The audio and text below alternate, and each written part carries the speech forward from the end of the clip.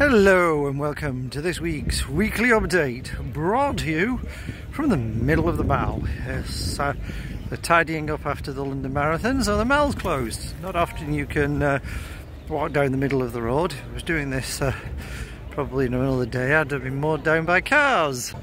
So, what have I been up to this week? I say on Saturday I went off to the Cycles show at Alexandra Palace, and as well as the usual stands, there was talks and displays of people sort of like using the bike to jump up and down on what do you call them, podiums? I suppose that's the best way to describe it. Platforms, that's the best description.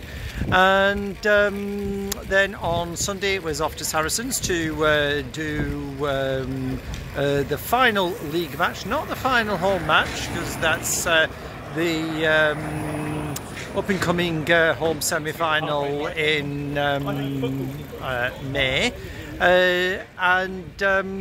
I also got my tablet back. Yes, it's been fixed. They also replaced a part in it. I'm not quite sure what part they replaced, but at least it's now working and I have my tablet back.